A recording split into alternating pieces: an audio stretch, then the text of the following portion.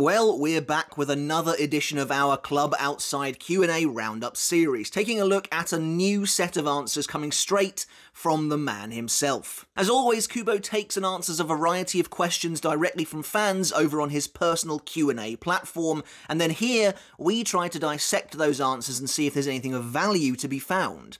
And there's a particularly spicy one this time that's got people rather excited. A lot of the time, Kubo's comments are a mix of light-hearted chatter and fluff, but sometimes we're given real, genuine insight into the story and world of Bleach that for whatever reason wasn't found in the original material. As before, I'm not looking at every single answer, nor even necessarily looking at them in chronological order. Mostly I'm trying to curate the answers I find to be the most interesting or of the most value. This time, the questions revolve around Yamamoto and Unohana's first meeting, how Komamura's human transformation actually works, Kukaku and Isshin's connection, and more. So we'll kick things off by discussing Kubo's comment regarding Yamamoto and Unohana's mysterious history from over 1,000 years ago. This time I have to give credit to the incredible work of Tumblr user Reiko Run, who has translated, well, pretty much every single Klub Outside answer there is, compiling them into one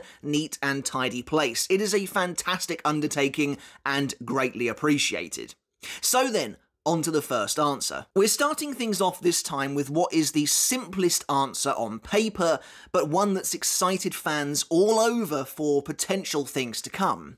The history of the Soul Society is one of the most tantalizing mysteries still to be truly explored in Bleach, with the story involving the Gotei 13 and their crusade against Yhwach over 1,000 years ago only just beginning to be peeled back thanks to the 1,000-Year Blood War arc anime and its new additions to the story. But of course, the rich history of Bleach's world extends far beyond that into time periods totally unknown, growing murkier the further into the past we reach. There's so much to see, to learn, to be explored, and thanks to one fan, we might have been given a taste of what we can maybe expect in the future. Shigekuni Yamamoto and Yachiru Unohana are two of the oldest characters in the series, and both of them met their fate early on in the 1,000-Year Blood War arc when the sins of their past finally caught up to them. Despite being fan-favourite captains who have been present in the story since we were first introduced to the wider Gotei 13 back in the Soul Society arc, very little is known about their past beyond 100 or so years ago. Yes, we know that Yamamoto founded the Gotei 13 and then ruled it with an iron fist, taking Unohana, at the time the Soul Society's most diabolical criminal, under his wing, the two of them then leading a gang of killers with impunity. We know that Unohana created the blood-soaked title of Kenpachi to designate the strongest Shinigami of the era, and we know they both sought to change their own ways and the way of the Soul Society after successfully defeating Yhwach's empire in battle. And yet, aside from that, nothing.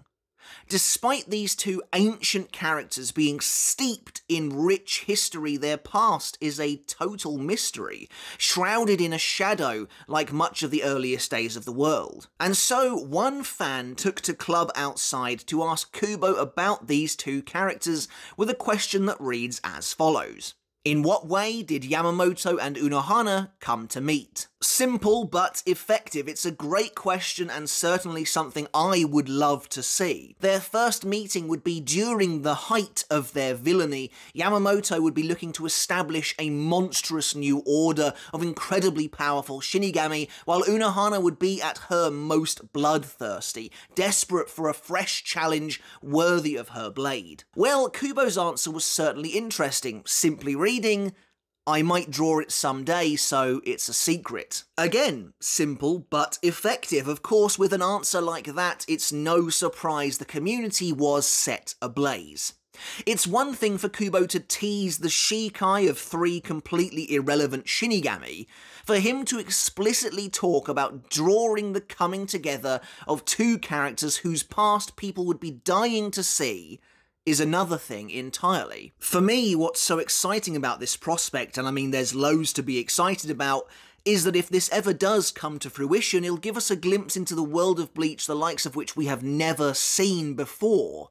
While Unohana's flashback with the child Zaraki is in itself ancient, this would be on a different level. The darkest, most ruthless era of the Soul Society, and something I would be all too eager to read about. This would be before even Yamamoto and Chojiro's flashback from chapter 504, which I believe is the oldest period we've ever seen in the series, in the source material at least anyway. But like I said, there is loads to be excited about here, and I think what's truly making this so exciting is the way Kubo's answer is framed here. Kubo is a well-known tease, as this series itself has shown before, and he'll often keep things close to his chest as he might use them later, or they might appear later in some vague way. But here, Kubo is explicitly saying he might draw it someday, which is the closest we've come in a while to him saying he may or may not have plans to dive into something that might be readable one day in the future. Clearly, if nothing else, it's on Kubo's mind. He obviously knows how they met, now it's a case of bringing it to life on the page. And so that brings us to another point of potential excitement, and I guess in the grand scheme of things, this would be the thing to be most excited about, but it's also the most tenuous.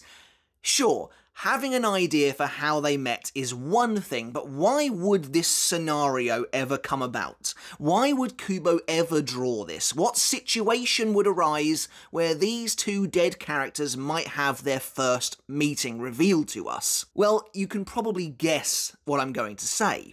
Yes, the ever-absent Hell arc. As always, I have to preface by saying we still have no idea if the Hell arc is ever going to be a thing. But it's definitely quite conspicuous that Kubo chose to answer this question out of so many. Why Yamamoto and Unohana? How would their past come into play in the future? Well, both captains are dead, but more than that, some level of unexpected posthumous prominence was placed upon them when we read the Hell chapter back in 2021, and it was revealed that both of them, along with Ukitake, were sent to Hell upon their deaths, with Yamamoto being granted the title Court Guard Founder, while Unohana was given the name Death Sword. Honestly, it can get a little tiresome to keep bringing up the Hell arc with no substantive idea as to whether or not it's even going to happen, but you can't deny this is intriguing, and it seems to fit the bill.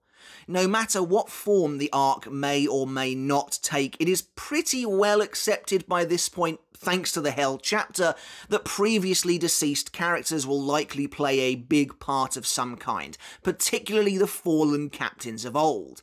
And with renewed focus on them down in Hell, what better excuse to show their first meeting all those years ago? Even better if it turns out that every captain from the original Gotei 13 is currently in Hell, perhaps serving as our next group of antagonists as has been speculated upon.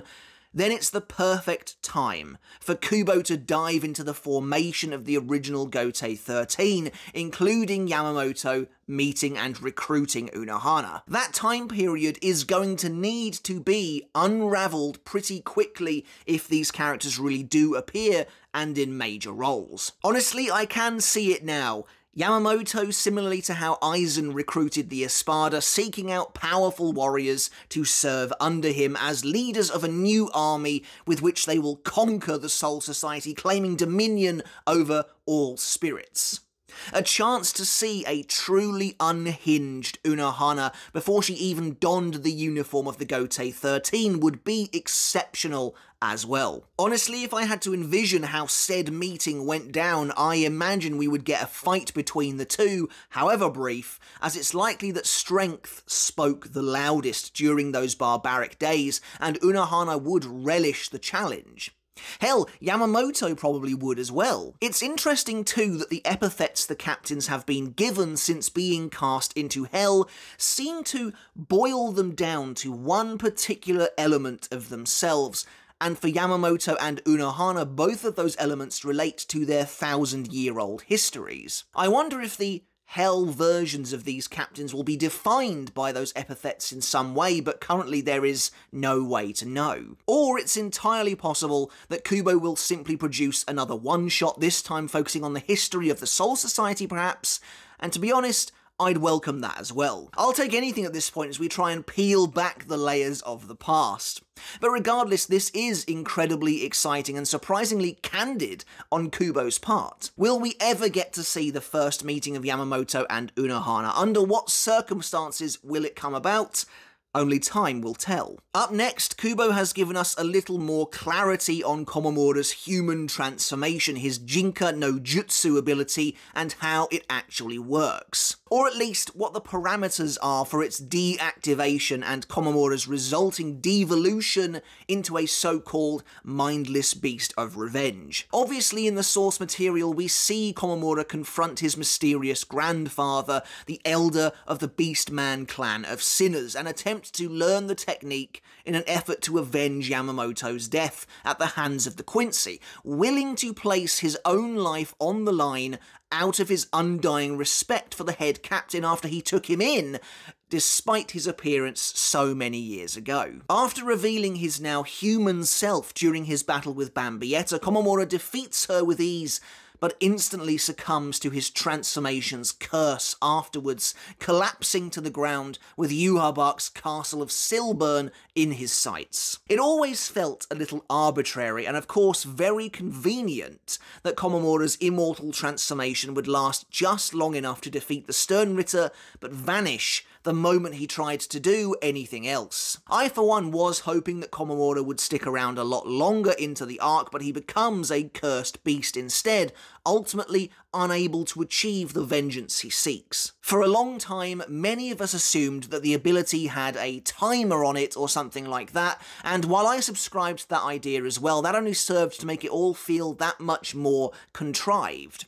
If Komamura knew he had such a short window to kill Yhwach, why waste time with Bambietta? The anime actually addressed this idea somewhat, having Komamura actively leave Bambietta to Shinji, only to return to rescue him at the last second when the captain is defeated. Anyway, Kubo was actually asked a question regarding the inner workings of the Beastman clan's ancient technique, and it reads, "In the 1,000-Year Blood War arc, I believe Captain Komamura takes on a human-like form through the humanization technique. However, did he suddenly turn into a wolf after the battle because the technique's time limit had expired? Or is it because Captain Komamura himself was consumed by a desire for revenge? If the reason is the latter, is it correct to assume that as long as Komamura had maintained good intentions, such as protecting the Soul Society, he wouldn't have turned into a wolf?" It's a lengthy question, but ultimately a good one, exploring multiple angles too. Firstly, the reader speculates Komamura's downfall is the result of one of two things. Either his ability had a timer of sorts, or it was because he became consumed by revenge. Interestingly, the reader wonders whether Komamura might have been eternally spared this fate had his intentions remained pure. It's a cool idea, and we'll get into Kubo's response in a moment, but it's interesting to think that Komamura wanting to exact revenge on Yhwach is considered a wholly bad thing in this sense. I would have thought killing Yhwach might have come under protecting Soul Society, to be honest, but there you go. Anyway, Kubo delivered a solid response too, which reads, "You are pretty much correct. The humanization technique is a technique that allows him to maintain a human form while withstanding his grandfather's curse. The moment the purpose of humanization becomes a selfish desire, the curse is forcibly fulfilled and one transforms into a beast." So again, very interesting stuff here.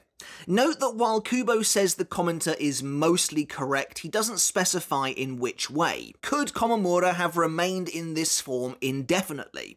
Perhaps, though this is worded in a way that's a little odd in my opinion. Kubo explicitly says the moment the purpose of humanization becomes a selfish desire, the curse is forcibly fulfilled, but I would argue the purpose of humanization has always been clear, and has always been the same from the moment Komamura tried to acquire it, because he himself says as much. He's never wavered in why he wants this power, It's to stake his life on a battle where Yamamoto lost his, and to avenge Yamamoto by killing Yhwach. Komamura's reasoning for having this transformation has never changed, so if that by itself is considered a selfish desire, then shouldn't he have become a beast the moment he ripped his heart out? It's not as though Komamura decided to try out humanization on a whim, and then later thought that he could use this form to exact revenge. It's always been at the forefront of his mind. I'd also argue that Komamura stepping in to protect Shinji and Momo while using his new body is using that newfound power in a very selfless way, yet his form crumbles the moment the battle is over, as though it were only to be used for that fight. Again, the anime slightly improves on this. Komamura is seen briefly walking towards Silburn before losing everything, whereas in the source material he quite literally collapses the moment after he deals Bambietta the winning strike. Let's switch gears momentarily and talk about Komamura's sinister grandfather for a moment. I always figured something was up with this guy, but again, Kubo's wording is very interesting. When he calls it his grandfather's curse, does he mean a curse created by the Elder, or a curse the Elder is not only enduring himself, but one that he willingly passes on to his lineage as well? I'm inclined to believe it's the latter, but really we still need more information on this topic. Why was the grandfather cursed with this existence, and how is he able to hand out this power? Why does it require the removal of Komamura's heart, and how does that really work? Once Komamura becomes a beast, he still doesn't have a heart presumably, so how is he alive? Komamura himself is presumably not considered a sinner based on what we know of him, so was he born into this clan doomed to eventually walk this path, perhaps as a representation of Komamura suffering for the sins of his fathers? And going back to that moral quandary I raised earlier, is it really that bad of a thing for Komamura to want to avenge Yamamoto? Not only did Yhwach brutalize and murder Yamamoto, he disrespected him immensely. And thanks to another answer of Kubo's from an earlier episode, we know that Yamamoto not only took Komamura in, but gave him a family name and everything. He treated him with real care in a way no one else ever had. Now, I understand the need for Komamura's punishment in a philosophical sense, the fact that answering violence with more violence just creates an endless cycle and is wrong, and is really the reason this whole war is occurring in the first place.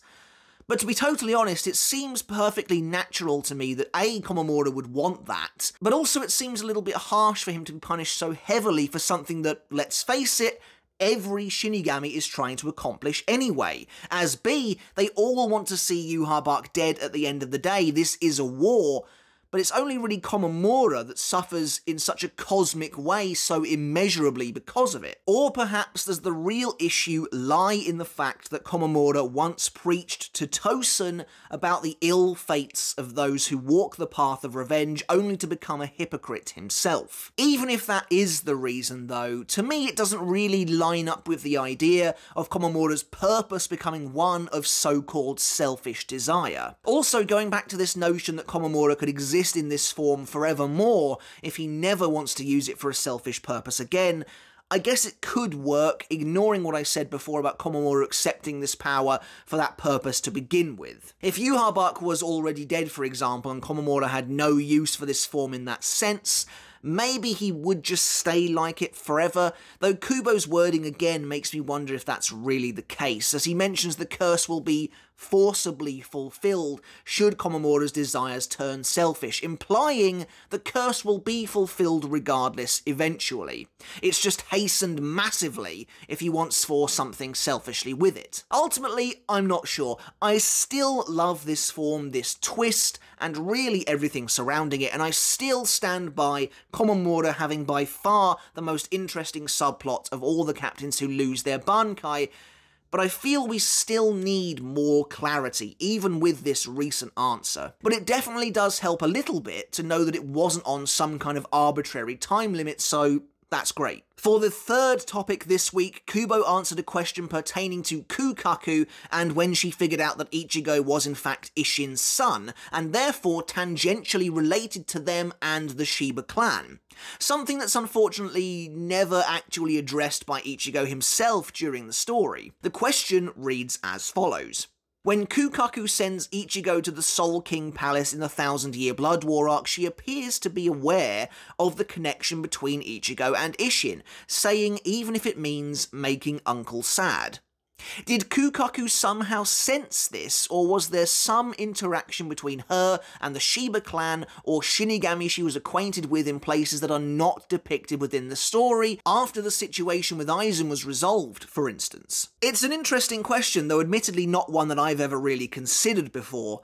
The reader is referring to a scene from chapter 518 where Kukaku is briefly glimpsed in the final arc, sadly the only time she is seen in the entire arc, which was enough to earn her an entry in my coveted Bleach Forgotten Characters series. As Ichigo leaves for the palace, Ganju wonders if it's alright for him to go, but Kukaku says that Ichigo has to go, even if it makes their uncle sad. I think everyone immediately pieced it together that the uncle in question she was referring to was Isshin, despite this scene happening before Everything But the Rain. As for why Isshin would be sad about Ichigo going to the Soul King Palace, it's never really explained, but I assume it's because they know Ichigo will have to confront his past there, therefore dredging up the truth about Masaki's fate. I don't know why, but when this scene cropped up for the first time in the source material, I just immediately accepted that Kukaku knew who Isshin was, and that was that, instantly assuming he was probably going to be a Shiba, but thinking about it, it does raise some questions. And Kubo's answer reads as follows. Kukaku has been aware of this through Ichigo's Reiatsu since the beginning, Volume 9. That's why she let Ganju go with him. Of course, she also received a message from Kisuke at a later time. So, from the moment she felt Ichigo's Reiatsu, Kukaku knew that he was related to Isshin, and therefore indirectly to herself. Considering that's quite a surprising thing to suddenly learn out of the blue when this character turns up on your doorstep, it's impressive that she kept it to herself, but I wonder if Ganju could tell too. Honestly, it seems a little unlikely to me considering the amount of time he and Ichigo spend together without him saying a single thing about it, plus his overall feelings towards Shinigami in the Soul Society arc as well. Interestingly, the Thousand Year Blood War arc anime adds a brief shot of Captain Isshin standing with Kukaku and Ganju, and if we're meant to take that at face value, then Ganju should know Isshin's Reiatsu just as well as his sister. I wonder why sensing Ichigo's relation to Isshin made Kukaku feel alright about sending Ganju to the Soul Society though. It's possible she and Ganju felt ostracised from the Soul Society for many years, perhaps after Kayen's death, and Isshin as a captain was their only real remaining link to the Gotei 13. Speaking of the Gotei 13, if Ichigo's relation to Isshin is that obvious through his Reiatsu, then presumably both Hitsugaya and Matsumoto realised the truth the first time they met him as well. And there's a little more to it than that too. Although they wouldn't have spent that much time together, we see Isshin in a captain's meeting with characters like Kyoraku, Byakuya, and other characters who would eventually come into contact with Ichigo. So do they all immediately know that Ichigo is related to Isshin just through his Reiatsu? It's weird because the possibility of a familial connection to the Shiba clan is brought up numerous times throughout the Soul Society arc as characters like Byakuya and Ukitake comment on how similar Ichigo looks to Kaien, but there's no mention of their Reiatsu feeling the same or anything like that, and nothing that would link him back to Isshin. If they did know, then luckily all of these characters decided to keep it a secret from him. Finally, we've got a very short but interesting character tidbit about a couple of supporting antagonists. Loly Avern and Menoly Malia, Aizen's two Arrancar aides. The reader asking the question picked up on the fact that both Loly and Menoly share very similar masks, which might imply some kind of sisterly relationship, asking a question that reads as follows. The masks of Loly Avern and Menoly Malia appear to have a design that forms a pair with the left and right eyes. Perhaps they are Arrancar with a relationship like that of twin sisters. Now, I can see why the reader would think this. Their masks do indeed seem to reflect one another, which would imply some kind of familial connection, you would think. But at the same time, the only actual example of Arrancar siblings we have, Xyloporo and Il Forte Grands, have masks and resurrections that don't resemble each other at all. Not only that, but even in death they share a surname where Loly and Menoly don't. Though their first names are strangely similar, which, based on Kubo's upcoming answer, makes me wonder if they're not their true first names. And Kubo's response was, although these two are not sisters, they have taken a sisterly vow and shaved down their masks in order to resemble each other. And so, while they're not sisters, they went so far as to physically alter their masks to make them resemble one another. Considering their mask fragments do look virtually identical, there must have been some serious manipulation there. I wonder if they both changed their masks, or if only one of them did in order to be closer to the other. Likely Menoly, as she was the more submissive of the two characters. Either way, even if they did shave down their masks, their eyepieces still would have to look like that in the first place, so they must have somewhat resembled each other to begin with. Also, how does an Arrancar go about shaving down their mask, and does it have any repercussions? Is it similar to what Findor was doing with his mask, or is that power unique to him? Presumably, forcibly breaking down and removing parts of your mask is a risky endeavour for an Arrancar,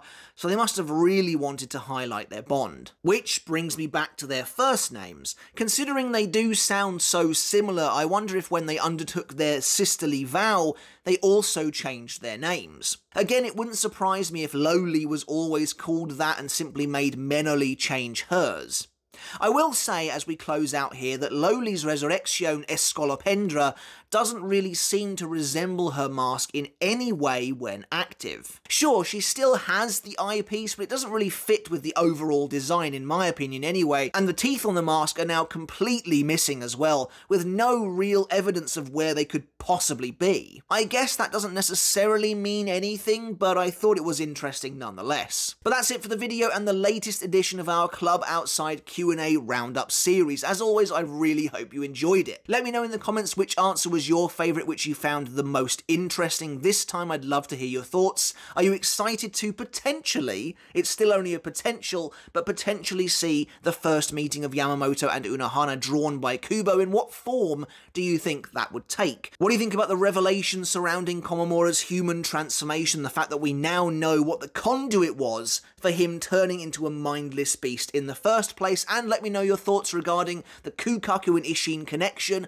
and the piece of information regarding Loly and Menoly. I'd love to hear your thoughts down in the comments below. And as always, I want to end this video by saying a huge thank you and giving a massive shout out to my wonderful patrons, my supporters over on Patreon. I really do appreciate each and every one of you so very much. It means the absolute world to me that you continue to support me over there. So thank you again. I really do appreciate it. And if you want to take that support from me another step further, you can support me over on Patreon as well to get your name in the credits like this and to get every video I release absolutely ad-free. Alright guys, but until next time, I'll catch you later, and I'll see you then.